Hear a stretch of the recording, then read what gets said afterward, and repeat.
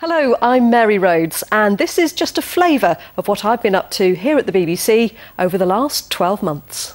Hello and welcome to Inside Out. This week we've come to Monkey Forest at Trentham to bring you three surprising stories from right across the West Midlands.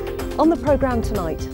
Good evening. There's a big question tonight around some of the multi-million-pound cuts made by the country's biggest local authority.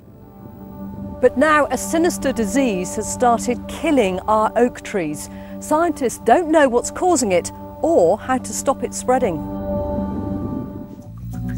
And critics say some of them could have been doing so for almost 17 years. That's because they claim many of the original valuations were done out of the window of a moving car. We're joined now from Westminster by Roger Godsiff, Labour MP for Sparkbrook and Small Heath. Thank you very much for joining us this evening. You've been quoted as saying West Midlands Police treated people like idiots over the installation of these cameras. It's a bit strong, isn't it? I don't think so. The police made some appalling mistakes. TB is also commonplace in many African and South Asian countries, and non-UK nationals are 20 times more likely to be infected than those born in this country.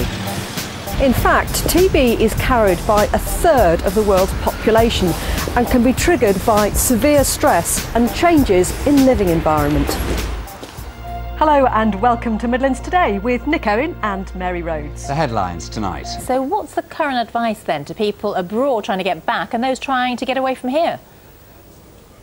Well, the advice has been the same all along, really. Contact your airline before leaving. I spoke to a number of people at the airport here today who seem to have been getting conflicting information depending on which website they got in touch with. Back in the 1970s, a boy called Clifford Joseph Price was one of thousands of children growing up in council care in the Midlands.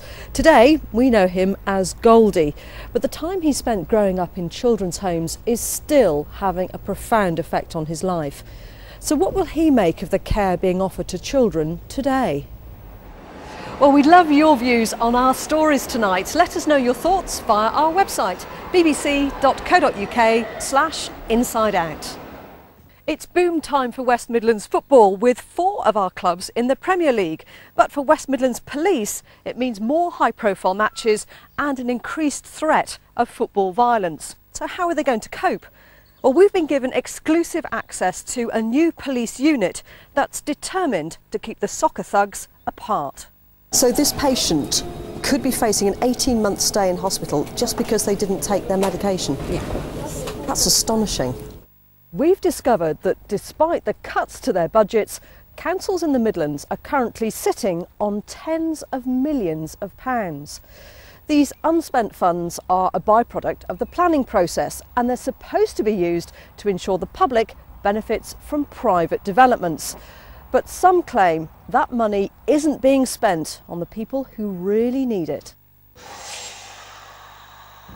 Well, that's it for tonight and for this series.